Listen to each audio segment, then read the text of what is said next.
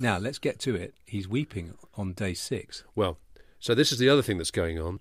What pushes him over the edge to go on a murderous rampage on day 5? Because in the book, day 5, there's no day 5. There is no day 5. So it finishes on the lunchtime on the 4th is the last mention. Yes, he allegedly puts Miss Kenton on the bus. The bus. Yeah, alive or dead, discuss. Well, puts her were they ever at the bus stop? Puts her on the bus back to Helston. This is he his makes claim. sure that they're seen at the bus stop. His claim is they're seen at the bus stop. I saw her off on the bus. And then there is no... That's on lunchtime on day 4. Yeah. The next mention is in the evening of day 6.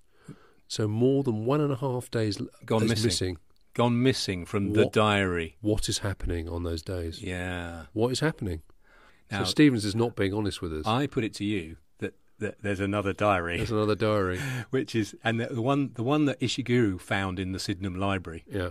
I'm presuming that's what's happened or in the back of the Kirkdale books. Because I don't believe he wrote this book. He just found it, didn't he? He just found it. It's a found literature. Which is why you can't trust Stevens about anything. No. That there's a second logbook, which includes the day 5. Well, I think he puts Miss Kenton in the boot of the Ford. Well, to be fair, she's called Mrs. Ben at this point. Mrs. She's married Mr. Ben. Right. Where's Mr. Ben when you need him? Well, he's in the changing room. off on some safari. She's in the boot of the Ford, isn't she? She's in the boot of the Ford. Yeah, I would say. And the reason he's weeping in Weymouth is that she's in the boot of the Ford. And I think on the way back, the reason why he fakes a town called Moscombe is because something really terrible happened in Peter Davy on the way back. Yeah.